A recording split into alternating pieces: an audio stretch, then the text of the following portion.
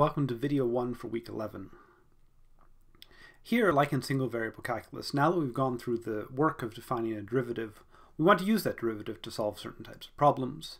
One of the first things we did in single variable calculus was to use it to solve optimization problems, and we're going to do the same thing here. We want to talk about extrema of scalar fields, when these functions have their maximum and their minima. So let me take a scalar field. Let me give you the formal definition of what a local maximum and a local minimum is for these scalar fields that depend on multiple inputs.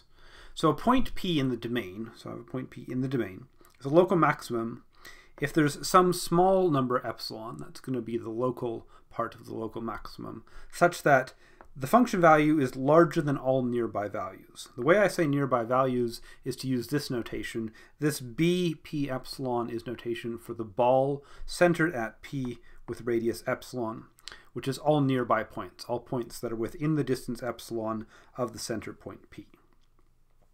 In Rn, I have multiple directions to approach a point. We saw this with limits. Same thing here for local max and local min. A local maximum has to be a maximum in all directions of movement from the point.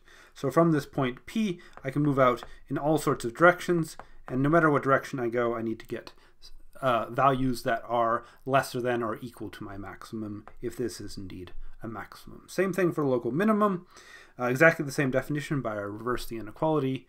Likewise, in all directions it has to be a minimum, so if this is a local minimum, then all directions of movement have to give me values which are larger or equal to the minimum.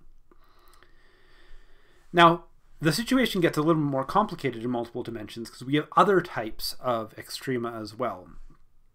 And the only one I'm really going to work on in this course is the idea of a saddle point. So a point in R2, I'll illustrate it in 2 dimensions, so it has higher dimensional analogs, is a saddle point. If there are 2 different directions, these are local directions from a point. So I think about a point here as a local direction u and a local direction v. And in the direction u, if I move a little bit in the direction u, so for some delta less than some number epsilon, epsilon being a local area, so if I move in a little direction u, either positive or negative, then I get something larger. So I have one axis around my point where things are going up in both directions, u and negative u. But I have another direction, v and negative v, that if I move a little bit in that direction, things are going down. So I have a second axis where things are going down. And this gives me a saddle point. It's a minimum in one direction and a maximum in the other direction. Called a saddle point because it sort of looks like that saddle type shape. I tend to think of it more as a pass because I like to think of mountain landscapes when I think of scalar fields. So a pass is a place where if this is the pass, then I've got a valley over here and a valley over here, and I climb up to the pass and climb back down to the other side. And it's the low point between the ridge here that I'm crossing. So this goes up here, this goes up here. It's the lowest point there, but I still have to get up to it, and it's the highest point on my path from one valley to another. So that's how I think of the definition of a saddle point, as a pass for walking through the mountains. But it's a good indication that extrema can be quite different in multivariable situations. It's not just the situation of a maximum and a minimum.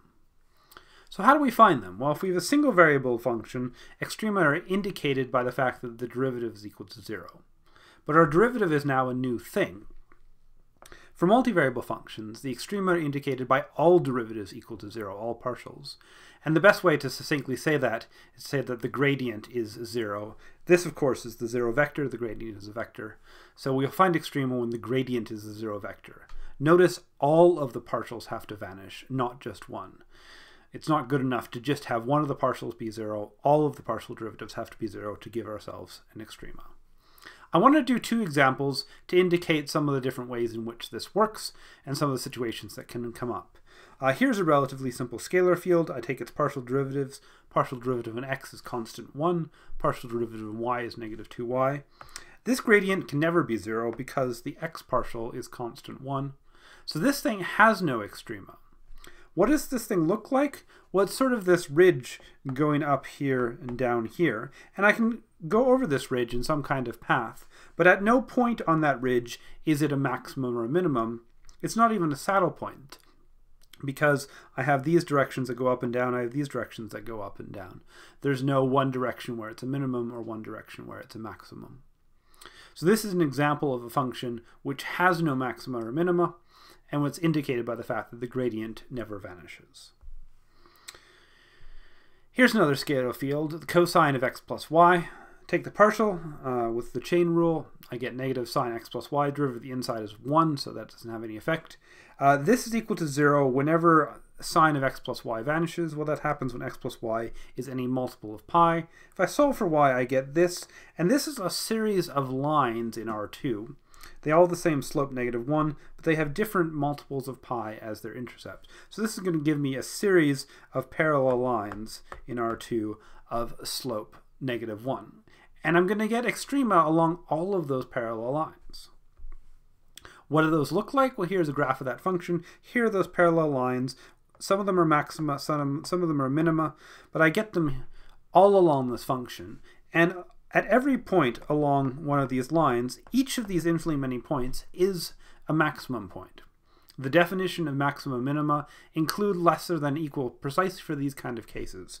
Because this is flat in this direction, but a maximum otherwise, we do call this a local maximum. Because it is flat in this direction, but a minimum otherwise, we do call those things at the bottom of that valley local minimum. So we have whole lines of extrema here, and that's a thing that can happen. We can have infinitely many extrema, and they don't even need to be separated. They can be attached together in lines, all of the points on the line being a local min and or a local max.